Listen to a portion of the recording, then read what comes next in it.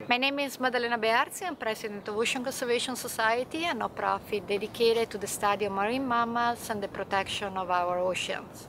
And today we will talk about how long dolphin lives. Dolphins have a lifespan that is somehow similar to ours. They live about 50-55 years, and they have a life that in a way is kind of similar to ours.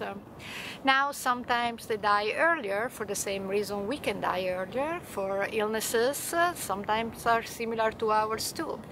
One of the problems is our negligence in the protection of the ocean, with all the pollutants that we threw in the ocean, with the global warming that we are facing today.